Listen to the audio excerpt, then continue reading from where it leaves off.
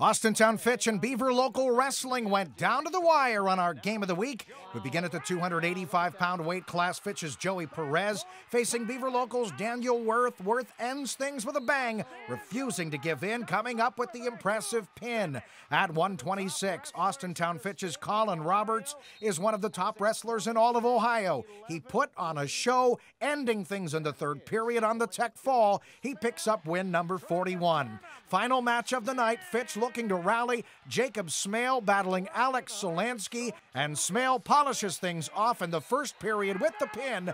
That seals the deal, giving Fitch a 36-34 thrilling victory.